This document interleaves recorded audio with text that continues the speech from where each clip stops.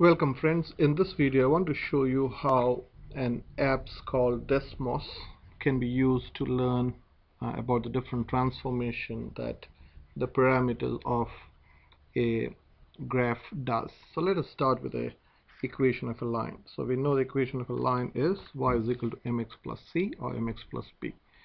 So if you Google the word Desmos, you can open this graphing calculator. So just type in on the formula bar, you type in y equal to mx plus c from your keyboard. That will work. And then it says add slider, so click on all.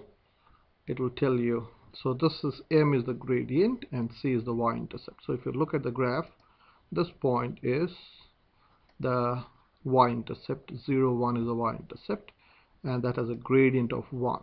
Okay, so that has a gradient of 1. Okay, so let me remove this point. Okay, so if you click on this point, so let me show you this point.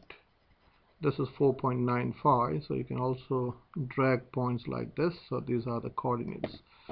Okay, now let me show you how you can see what happens when the parameter changes.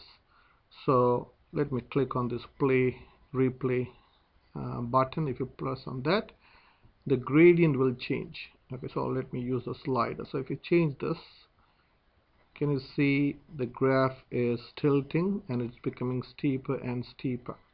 As this number becomes bigger, the gradient increases, the steepness of the graph increases. Okay, so it keeps increasing.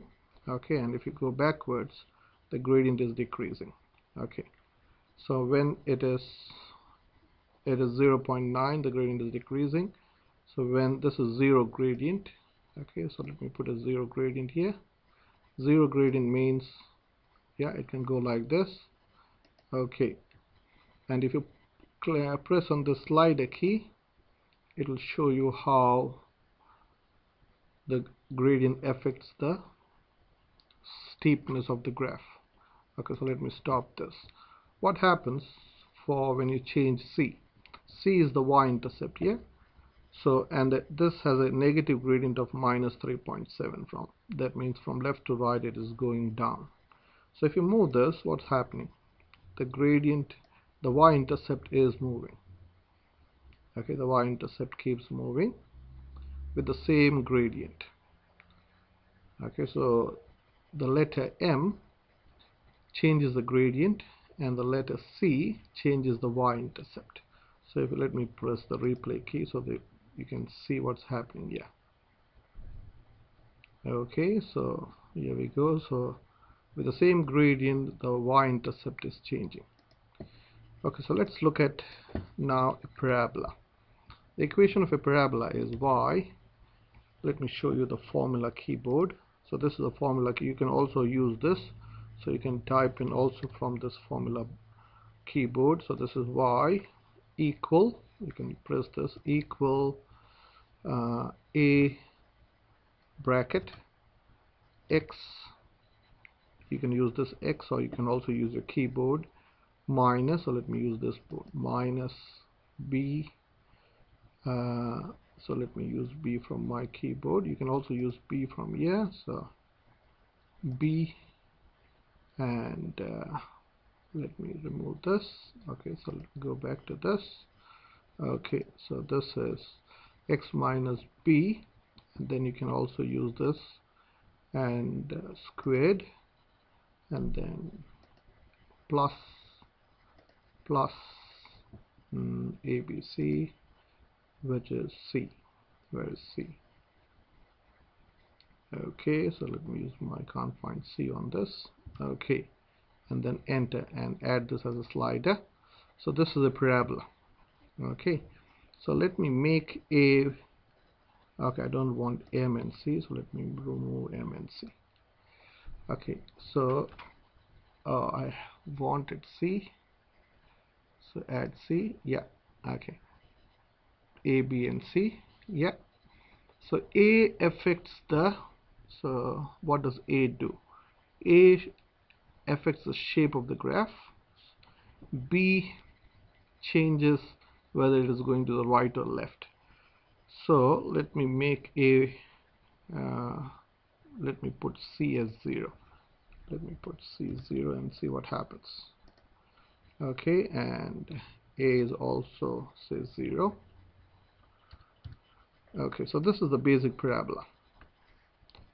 This is the basic parabola. Y is equal to x squared. Okay, so there's no effect of B and C. So this is a basic parabola. So when x is 1, y is 1. This point, it's almost, when x is 1, y is 1. Okay, so let me add a point here. You can also add a point. So when x is 1, y is 1. So this is that point. Okay, when x is, okay, so let me, when x is 2, y is 4. Okay, so this is this point. Okay, so if you want to add one more point here, when x is say -1, y is 1. Okay, and when x is,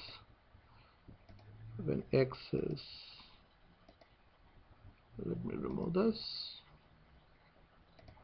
when x is 2 - 2, y is 4. So this is the basic parabola. Okay, so now what happens is, so if you can remove these points if you want to. Okay, and now what happens, let's start with B. B is a parameter which changes the parabola to the right or left. Okay, so let me move slightly. What happens is, see, so the same basic parabola is moving to the right when B is positive. So when B is positive, it moves to the right. Okay, and when B is negative, it moves to the left. So B translates the basic parabola or any parabola to the right or left. What happens when C moves? C changes. When it is positive, it's going up, and when it's negative, it goes down. Okay, so let me bring C let me make C as 0 and B as also 0. So now you can get the basic parabola. Now what happens when A changes? When A changes, the shape of the graph changes. So if you make it positive, it becomes steeper or thinner and thinner. Okay, so it becomes thinner and skinnier.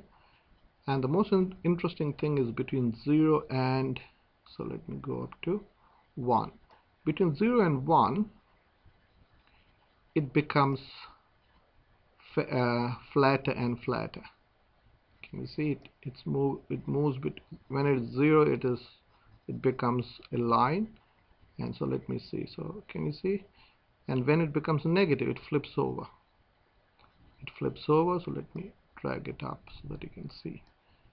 So now, so can you see it moving? So, and now let me use the slider. You can see it becomes skinnier, it is becoming flatter, and then it goes upside down. Hopefully this video is helpful.